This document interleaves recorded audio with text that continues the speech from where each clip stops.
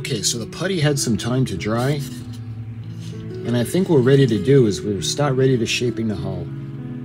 One of the things that this is kind of a bummer.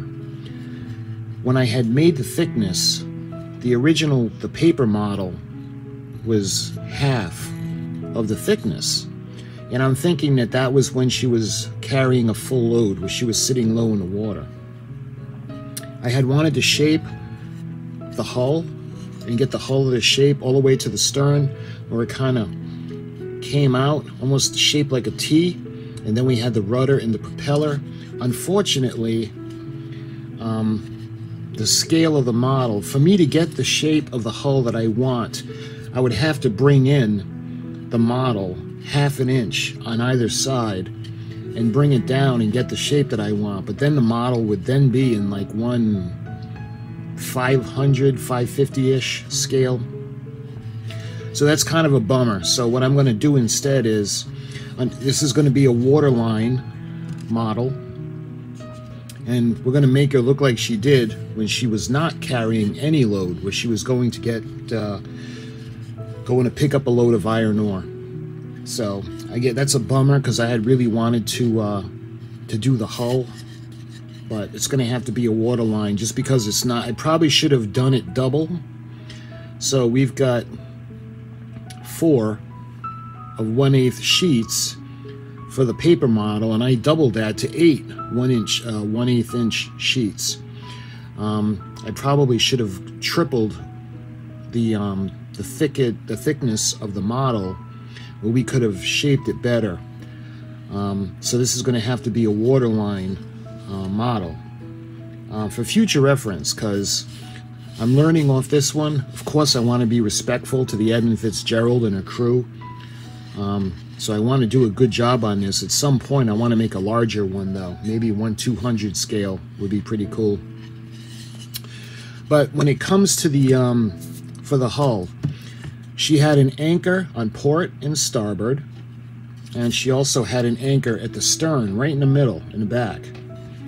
And I'm using this for reference because this is out of scale, but I got a couple of extra anchors from the Titanic, the 1700, or the 1500, excuse me, and I want to see how they're going to look, to put the anchors on the side of the bow, on the port and starboard, as well as, once it's all sanded, having a little area notched out where the anchor will be inside of the stern.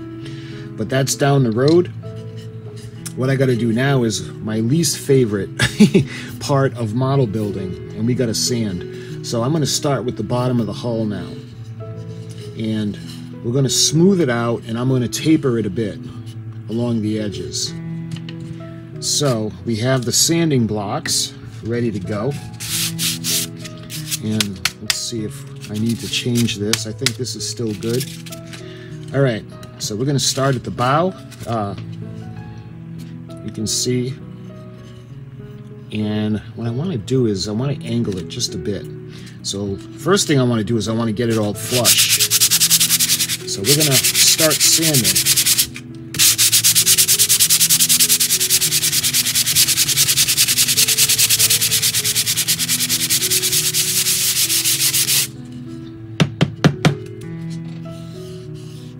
So yeah, that's nice and smooth. All right, I want to get the sides.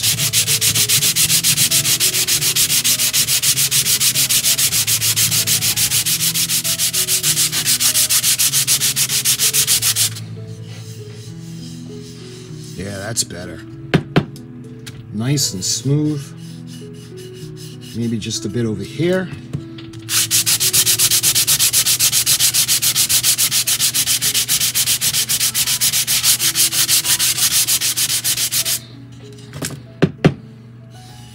Oh yeah. So when you run your finger along the bottom, you can't feel the seam lines at all.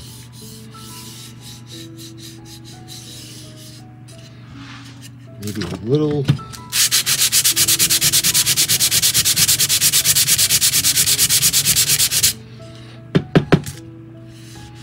That's better. So the bottom is nice and silky smooth. And I think what we can think about doing now is we'll do the sides. So let's start over at the bow. There's that one section we've got to get rid of. I want to smooth it out just a bit.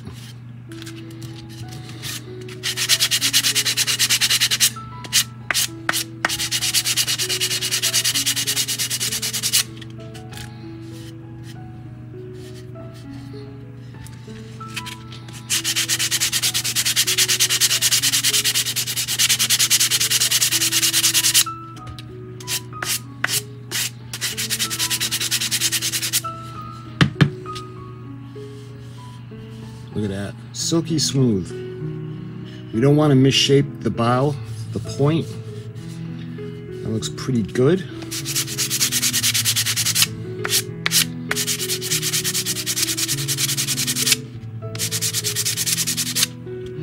So what I do now is we're going to come into the side now, where the bow meets the side of the ship. We're going to smooth this out.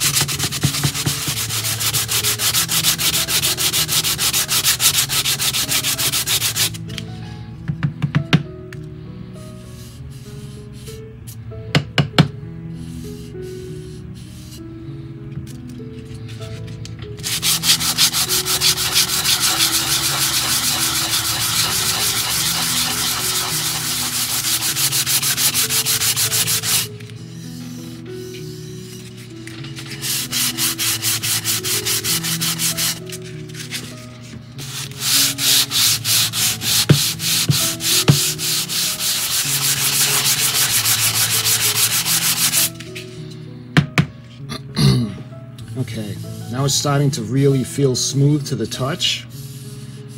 And the temptation to use the table sander, I had thought about it, but I'm not good enough where I can do delicate things with the table sander, where it would just end up gouging.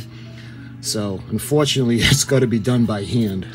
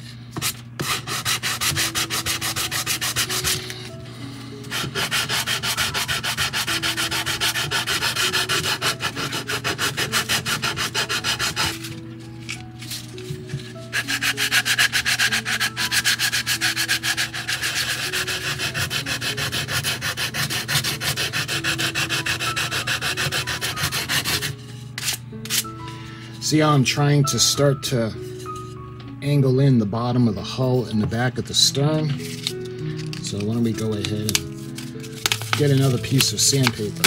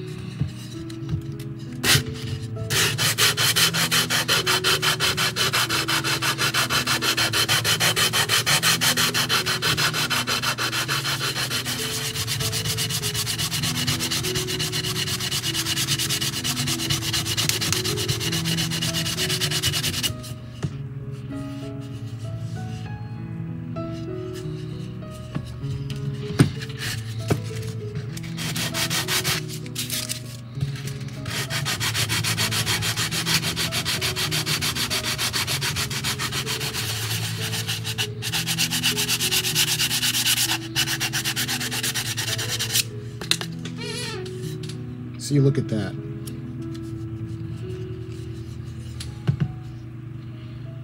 She does have kind of like a point coming back at the stern where it is round, but you got to remember the scope of the ship. So when you see a picture of the aft end at the stern, she looks huge, but you got to be in relation to the length of the ship. So if you're going to get a picture of the stern, it'll be like this, as opposed to seeing the entire length of the ship. You see the section that we need to sand, as opposed to the section that we smoothed out with the sanding paper. And just a little bit more. I want to get the stern just to come in just a little bit more, not much more. I don't want to overdo it.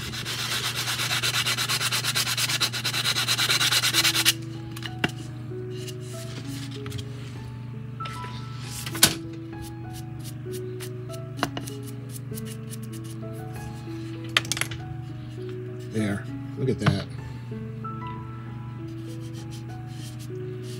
Smooth it out just a bit more.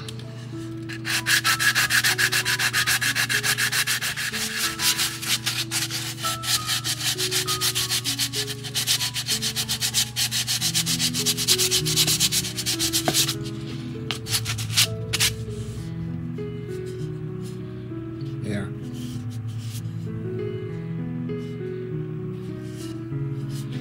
See how nice and curved that is?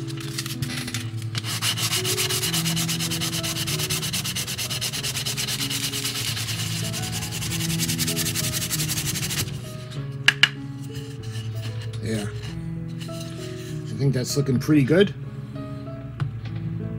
The shape that I want. It's nice and smooth. And again, she has that kind of point-like shape going all the way to the stern. And again, when I put a picture up, it looks like she's so wide across. That's just the scope of the ship because she's so large. All right. Let's start to do the side of the ship now, down this way.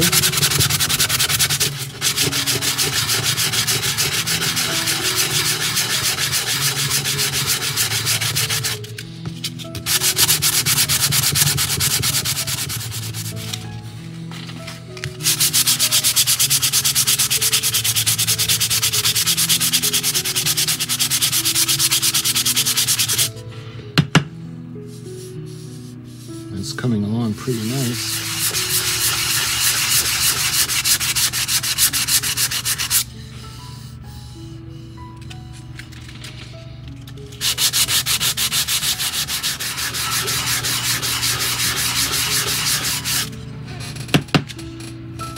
Yeah, it's getting pretty nice.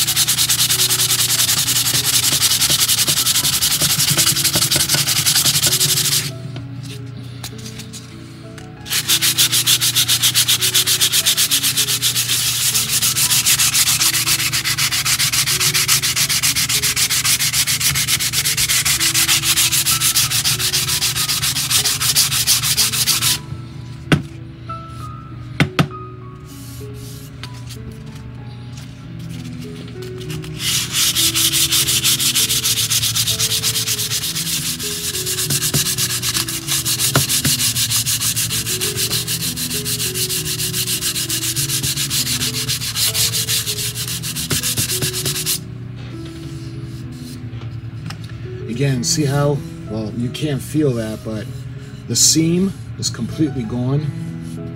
Running your finger over it feels like a single piece of wood. And we'll bring it around. We'll kind of blend it in with the stern.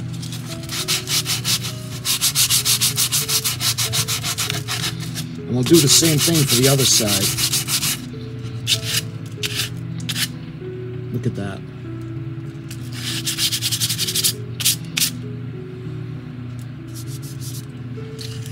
All right, I'm going to need another piece of sandpaper because the grit's gone on this one.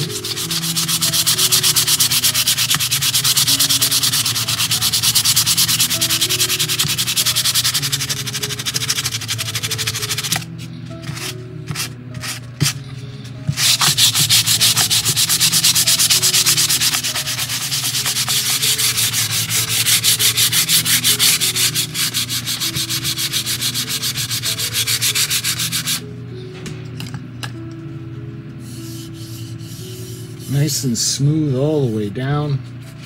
And like I said, I want to get that curvature in.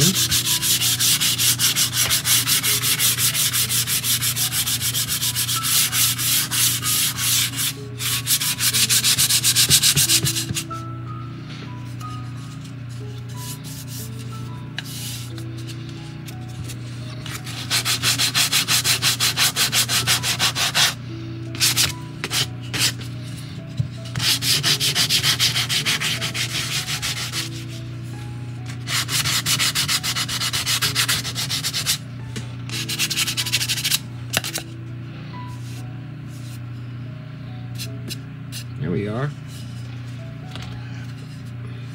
So let's get all of the dust off.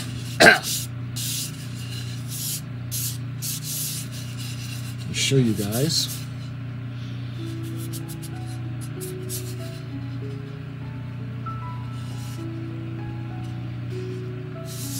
Again, it looks like there are seams on camera because of the different coloration, but it's smooth as glass. And when we paint it, you'll see how smooth it came out. You get the slight curvature to the hull. You see the top where the wheelhouse is going to go. Going along, nice and smooth. Hopefully you can see that from the side. And we get the hull shaped on the bottom. Again, this is going to be the water line. So what we got to do now is we'll give a sand to the top and the decks, and that's it. The hull will be ready for painting. But before we paint, we're going to have to put the anchors. We'll do the anchors, but we'll do that after we do the hatch covers. So let me give it just an ever light sand, because we want it to be flat. So when we put the little raised areas along the side, that's good. Just enough to smooth out the surface. So let's put a fresh sheet of sandpaper on the block, and we'll do the area where all the hatch covers are going to go.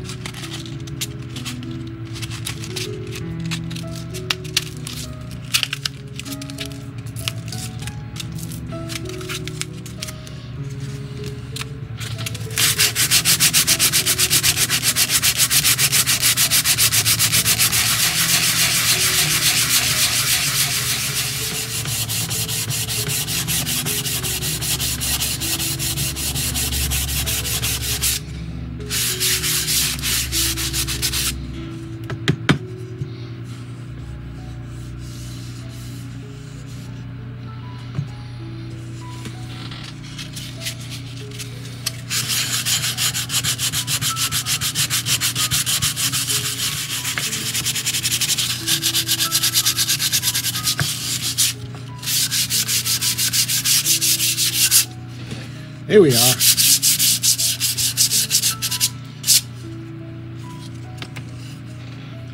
There. Now that's the shape that I wanted. And this, believe me guys, I hate sanding. This is my least favorite part of modeling, but in this instance, it just had to be done. So let me clean everything up, and we're going to take a look at the ship hull. Okay, so everything is clean. This is a really messy job, and I'm not smart enough to do this outside. Well, actually I can't, because I live in New England, and the high was in the 30s today, and it was windy, so it's the time of the year where it's really not paint friendly or project friendly to be working outside. But let me show you guys the finished hull. We've got the bow section, and we're going to be putting the boathouse on here, and we're going to be putting a little raised area that's going to have the name Edmund Fitzgerald on the side. Everything is nice and smooth running down the side of the ship. And again, the colors are off, but with your eyes closed, it's nice and smooth. All the way back towards the stern. And I wanted to get the curvature for the bottom of the stern. Again, we're going to do the waterline, and the only thing left we need to do on the hull is right in the middle over here.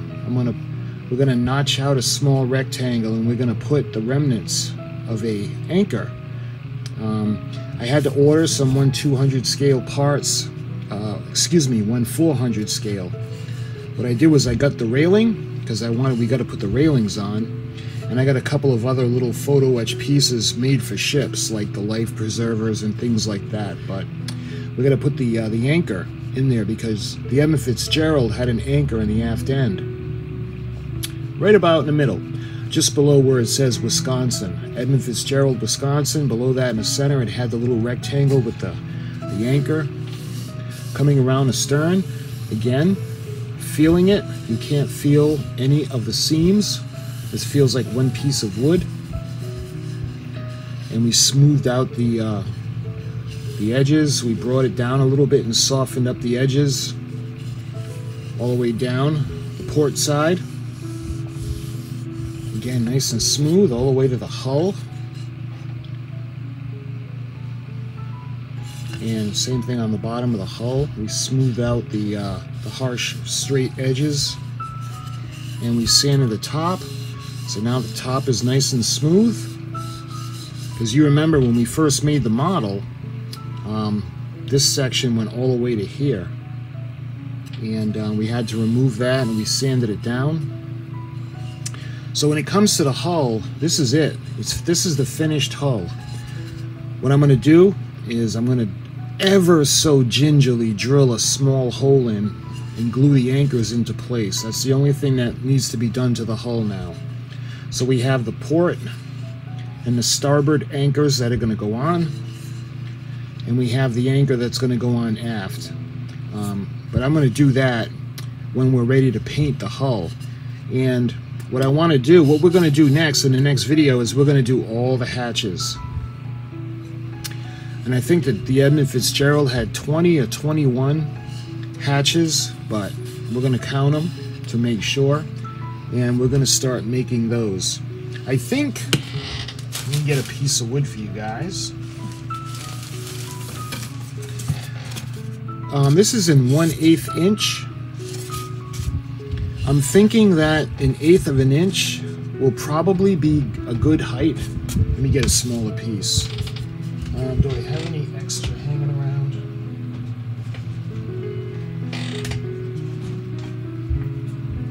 This is why I like to keep scrap. Okay, so it's 1/8 of an inch, and I think that's going to work pretty well. So we're going to do the hatch covers, and see how there's a curvature to the hull?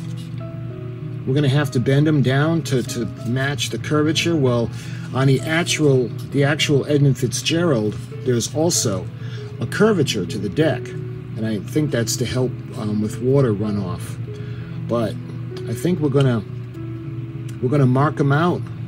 We're gonna plan them out. We're gonna pencil them in, and then we're going to go ahead and we're gonna cut them on a scroll saw, and we'll be having all the hatch covers on.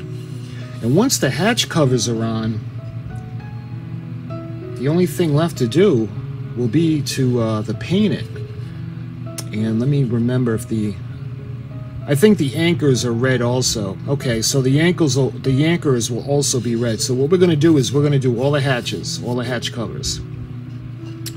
Then we're going to do the anchors and the bow, and we're going to do the anchor at the stern. And then she's going to be ready, and then we're going to paint it.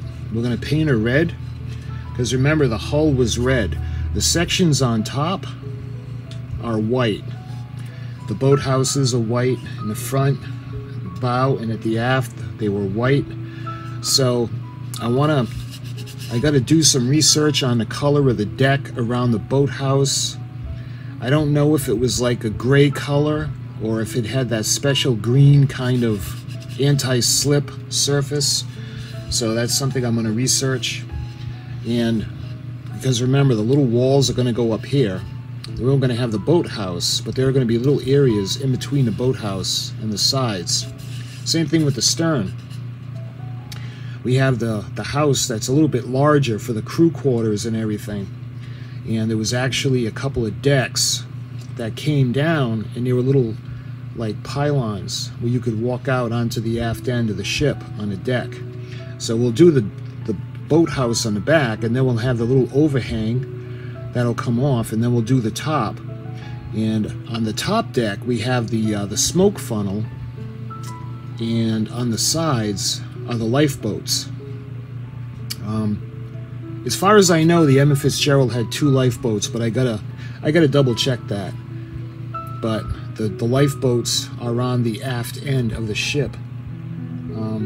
You would think the size of the ship that there would be one at the bow because of the length that it would take to get to the front of the ship.